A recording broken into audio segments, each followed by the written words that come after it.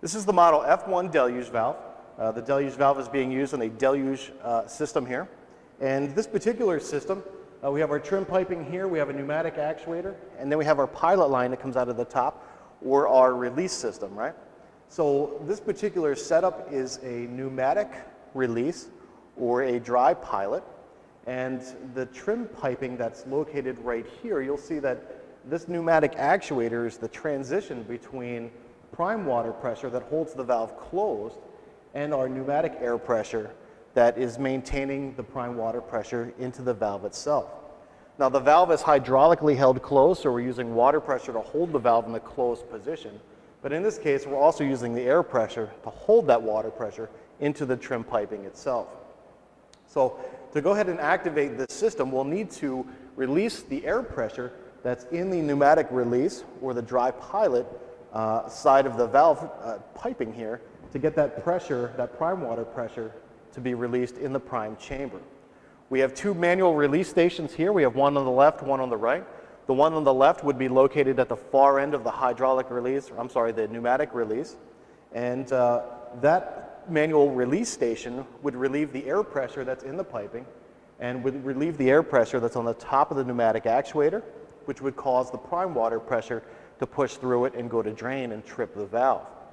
This manual release here is located on the trim piping here at the riser.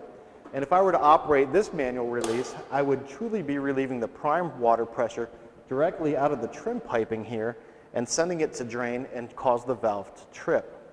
So in a pneumatic release or a dry pilot, the manual pull station that's located on the end of the pilot piping is going to truly test the pneumatic actuator. The manual pull station here at the riser is only going to relieve the water pressure that's in the prime chamber and not test the pneumatic actuator. So to go ahead and trip this system, we're going to activate our manual release here, which is going to relieve our air pressure. And our valve trips. To shut this system down, we're going to go ahead and secure the system control valve, and we're going to open our drains. Now if we have a drain located on the top side of the valve, our system main drain, we can open the main drain. We'll get the main drain in the open position. We'll open our auxiliary drain, which communicates directly to the outlet chamber, so we'll go ahead and open that. And then on the back side here, we have our flow test connection. So we're going to go ahead and open that drain as well. Now the valve itself, or the riser itself, is being completely drained. To reestablish this riser for service, this particular riser, again with the Model F, using the pneumatic release trim piping or the dry pilot, we're going to start off by closing our manual release valve that's located on the far end of the trim piping for the pilot line. Now, before we do that though, I want to point out that the air supply is turned on at this particular point. So our D2 air maintenance device is in the open position, and you can hear the air that's passing through the pneumatic pilot.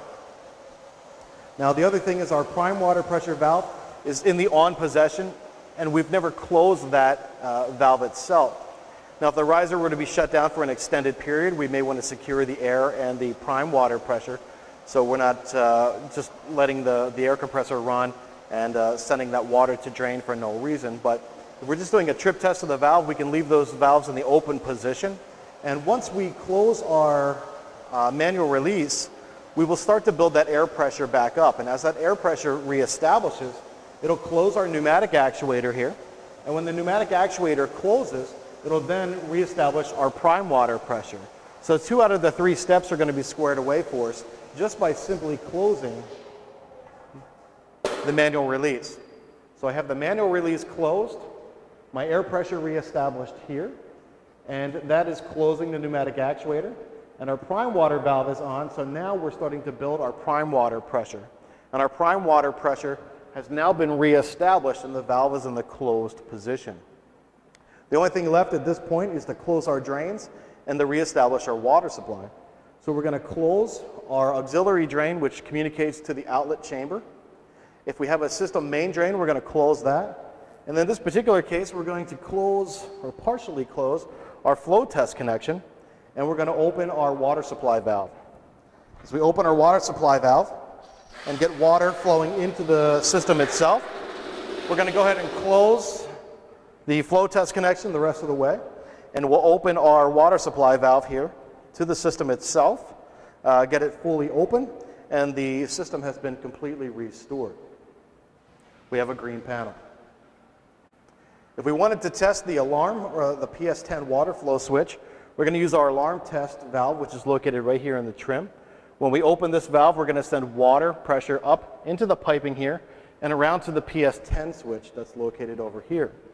Now that PS10 switch has a valve located on it, which is an alarm isolation valve.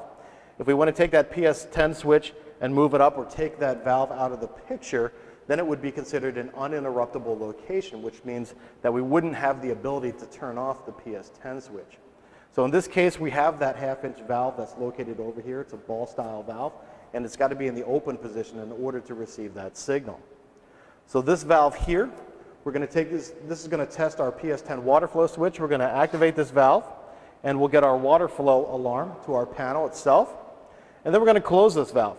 And as we close this valve, our pressure is going to pass through the drain check here, and once that pressure is relieved off the PS10 flow switch, our panel will clear, so to speak. We might have to hit the reset button if we're tied to a VFR 400. But that pressure is going to drain off through the drain check valve itself.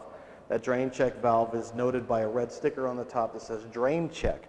It's essentially a check valve with a small pass-through that allows that pressure to bleed off. If you operate that valve and you can't get the water pressure to relieve off of the PS10 switch, it may be because there's debris in the drain check valve, preventing that pressure from being relieved and resetting the PS10 switch.